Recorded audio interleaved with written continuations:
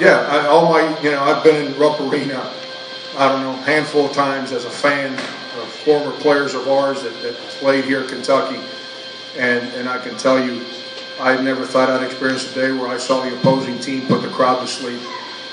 We did a heck of a job of putting everyone to sleep in there. It's, but it is what it is. Frank, you guys got off fairly well. I think you were up early. Then what happened, do you think? What happens every single time we play a game. Kentucky kind of buttoned up. They said, wait a second, we're not playing real well. We got to play better. And our guys completely broke away from the disciplines that we try to instill. And then basically got out of the way every possession so they could practice their dunking. And it was pretty good. Frank, it looked like even midway the second half, you just kind of decided to sit back and ride it out too. Is that because of the way your team was just playing? I don't coach if our guys aren't doing what we're supposed to do. I'm not going to stand up there and clap so people think, oh, look at him still coaching. We didn't do a single thing we talked about doing in 2 days of practice.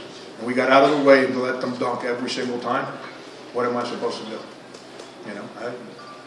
I don't know. Maybe some guys are good at standing up and trying to play the part. I try to be the part. And if my guys ain't playing, I don't see any reason why I should be losing my mind there. Any more questions? How about Carrera, Frank? He's awesome. He drives me nuts. Drives me absolutely nuts because he's a freshman. But he's got the courage, of a lion. He's awesome. I'm just telling you, I'm going to be bald and gray by the time he's a senior. But I'm willing to go down that path with him because he's got tremendous courage.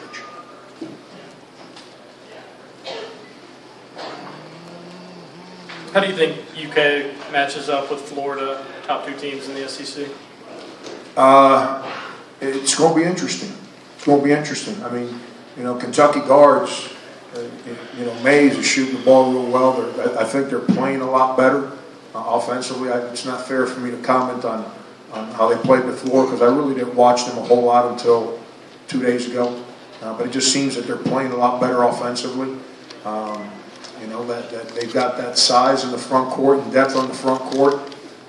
Florida kind of relies on 3 guys there, and Patrick Young, Murphy, and it'll be interesting. Because Murphy's going to stretch your 4s. He'll make your bigs come out and guard him.